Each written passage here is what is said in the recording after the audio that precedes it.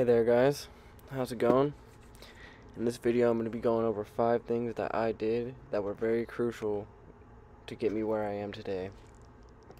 Okay, the first 5 things I'm going to be talking about here is social media. And I mean, this might be the most important topic I talk about because once I started staying off of social media, that's when things really started to change for me. And I'm going to tell you why.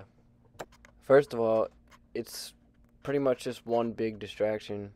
And I mean, that's how they designed it to be. I mean, you're watching all these celebrities, you're keeping up with all these people and posts that don't matter, and you got these Andrew Tate clips, motivational clips that get you temporarily motivated. I mean, which is fine, but temporary motivation doesn't lead to anything consistent. Anyway, social media, it just makes you compare, makes you feel like you gotta compete, you gotta keep up with this person, and or it just makes you feel like you're not doing enough. Oh, look at this person, they're doing better than me. This, that. It's a false reality, lots of misinformation, and lots of lies. And over time, I've come to learn that staying off of social media is one of the most beneficial things you can do, and it has helped me a lot in my trading. Okay, so the second thing I'm going to be talking about here is building discipline in all areas of your life outside of trading. So basically, if you can't be disciplined in other areas outside of your life, what makes you think you're going to be disciplined in trading, your profession, your job, whatever it is that you're doing? I really believe that it starts with the little things. The little things grow into consistency.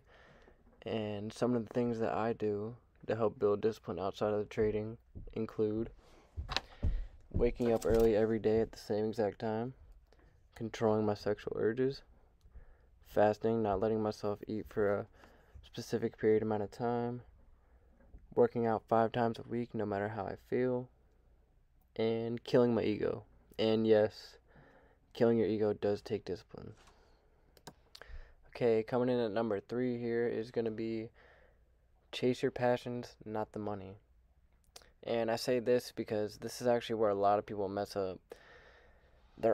If you're only thinking about the money and you're not doing something that you actually like to do, or you're not passionate behind it, it's not something you love to do, like to do, whatever, it's 90% chance it's not going to work out for you. Especially with a business like trading, if all you're thinking about is the money, you're destined to fail.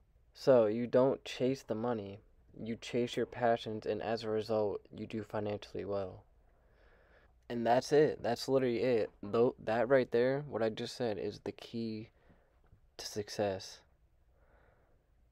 If you're chasing your passions, there's going to be love, dedication, all that behind your work, and you will be successful. But if all you're thinking about is the money, nowadays, anything that's hyped up and the trending topic with a money sign on it, that's what everyone's chasing after. Like, look what happened with crypto. I don't see anyone talking about that anymore. But anyways, as for me, it just so happens that one of my main passions is making money outside of the black and white lines that society has set for us. And trading just so happens to fall in line with that. Okay, now at number 4, I have being alone. And I put this in here and I think it's important because what I've come to realize over the years is you never truly find yourself and you never truly learn yourself until you've been alone. When you're alone, you start to sit there and like realize things that you do that like you never even noticed about yourself because you were just too busy and too focused on everyone else and being around everyone else and hanging out with this person and that. You don't even really stop to look at yourself. If you combine being alone with being off of social media, you will be way more productive, get way more done, and you will become a beast.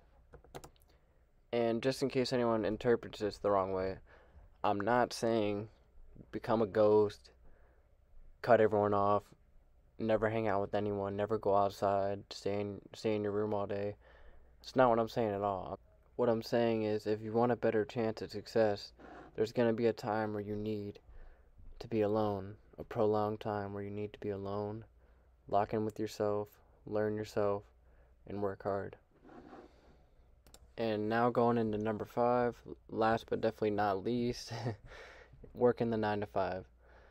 Now, working the jobs that I did over the years taught me a lot of lessons.